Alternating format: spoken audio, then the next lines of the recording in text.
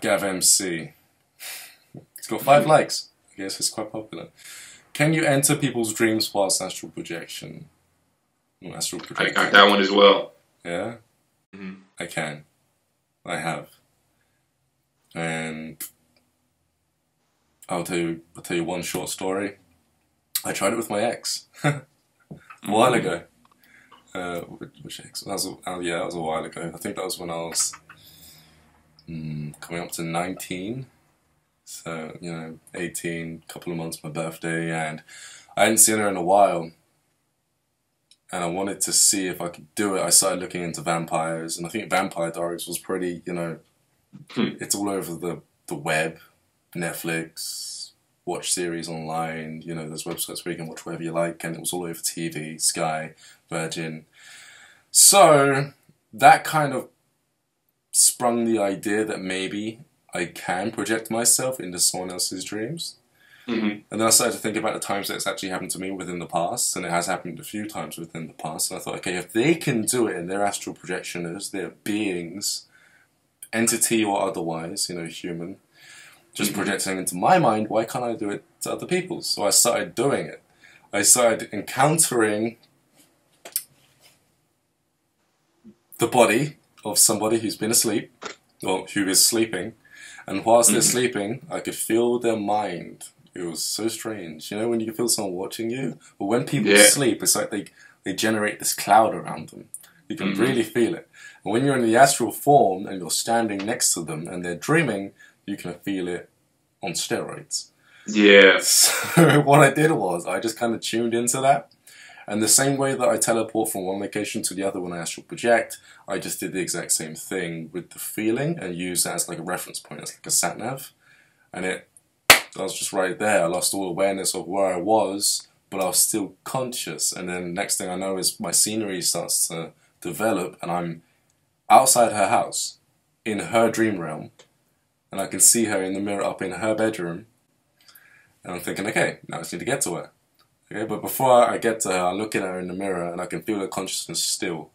I can feel her reality that she's created. That's one layer of her consciousness. I can feel it. It was the same frequency that it was when I was in 3D, hovering over her body. Mm-hmm. But now once I'm inside her dream, I'm looking at her in the window and she's giving off a different frequency. It's more unconscious. She is completely unaware she's dreaming.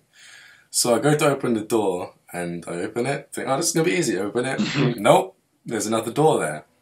Open that. There's another door there. Open that. Another door there. Open that. Brick wall. This thing was solid. And what this was, it was the layers of consciousness that she had already constructed, which prevents other people from getting in. Most people have this, so it stops other people like me walking into your dreams. But this isn't always the case, because another girl that I had previously seen, when I was in school, like childhood, I wanted to see what she was doing nowadays. I astral projected again, went to her house, opened her door. There was no repetitive door system in place, no subconscious barriers, no blockages. I went straight upstairs, knocked on her door, and there she was. Here's the thing, she was slightly lucid. She was slightly aware that something was off. That was so cool. Yeah, that was cool. I had a chat with her, sat on the bed, and I could feel her energy. She was slowly waking up, and that was interesting. For you to be in someone's dream while they're waking up. Becoming lucid. So did she remember it after you? I'm not sure. If she didn't think of it as like. Yeah. She just thought of it as a regular dream. Yeah. Otherwise, she would have jumped onto her phone, and that has happened also with other people. And they've started texting me. But yeah, that's my experience with dreams. Yeah, you can do walk-ins. That's what they're called. Where you can walk into someone else's dreams. But what about you? Have you experienced anything like that?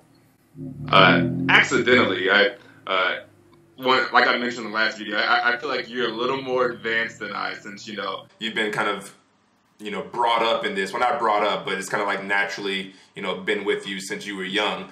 Versus I kind of picked up the ability, but I'm not quite that advanced to where I can like consciously choose to enter someone's dream. But I had had the experience where a friend of mine.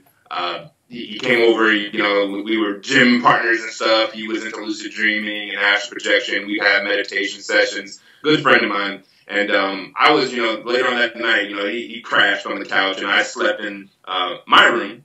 And I had a dream later on that night, a lucid dream. I've never made a video on this. I don't know why I had it, but I had a lucid dream, whereas I was in this park area, and he kind of just comes strolling up.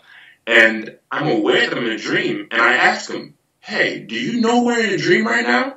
And he had no idea that we were in a dream. I'm like, yo, you're in the other room, man. You're in the other room for you, right? He's like, no, Dad. He's like, I'm like, yes, you are, man. Think about it. And then he began to ponder, and then I saw the light go off in his eyes. He was like, he was like, I am. What? But I'm so upset because I brought it up to him the next day, and he, you know, didn't remember what I was talking about. But in the dream, it seemed like he was responsive. He was there. It was him. It was his presence, his energy.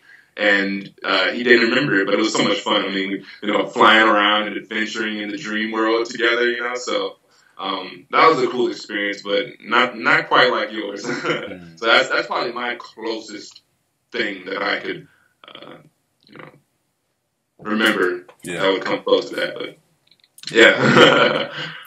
Every now and then, I guess you'll have somebody who does wake. That's the only problem. Same with astral projection. You try to pull someone out of their body. If they're not able to do it anyway, odds are they're going to be unconscious when you pull them out. So they'll be like a vegetable, and they'll just be like, and you just have to do this in front of their face, and they just don't do anything.